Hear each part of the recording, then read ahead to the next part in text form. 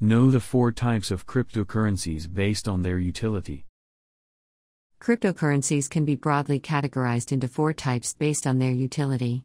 There are more than 15,000 cryptocurrencies today and more are yet to be added. In 2011, the cryptocurrency market was only worth $10 million. According to a report published in Status to the crypto market for the first time touched a $10 million market cap on February 9, 2011.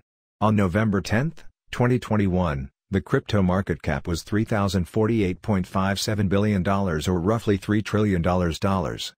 Based on their utility, we have broadly categorized cryptocurrencies into 4 types. Currency. The world's first cryptocurrency, Bitcoin, was made for this utility. The aim was to make cross-border payment transactions cheaper and faster. Over the years, it has proved to be a store of value. While in 2009, 1 Bitcoin was roughly equal to $1. Asset. Stablecoins can be categorized as assets as the value of these cryptocurrencies is derived from the value of an external asset. For example, USDT derives its value from the US dollar. Gold GLC is tied to the value of gold.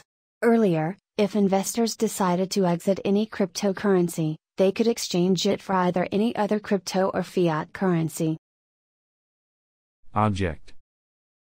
A lot of buyers think this is where the future of cryptocurrencies lies. These types of cryptocurrencies were created to finance special projects aimed at solving the problems of the world. For example, SIA Coin aims to solve the problem of expensive cloud storage. As mentioned in their official website, SIA is the leading decentralized cloud storage platform. Meme or joke coin. These were created strictly for fun, with no specific goal or purpose, yet they are worth millions now. For example, Dogelon Mars, ELON, was created as a joke. It is supposed to facilitate interplanetary money transactions when it becomes viable. Its market capitalization is over $142,742,518 at the press time June 22, according to CoinMarketCap.com.